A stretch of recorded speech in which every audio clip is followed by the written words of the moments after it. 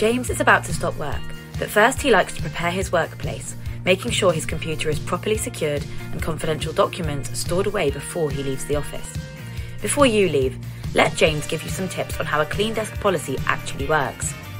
Protect sensitive information whenever you leave your desk, regardless of how long that may be, and lock away any portable devices that you won't be taking with you. Log off of your computer. Never write down usernames or passwords on paper, and destroy them if you have.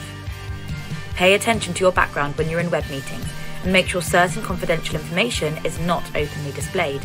Go paperless where possible, and shred sensitive documents before they go in the trash.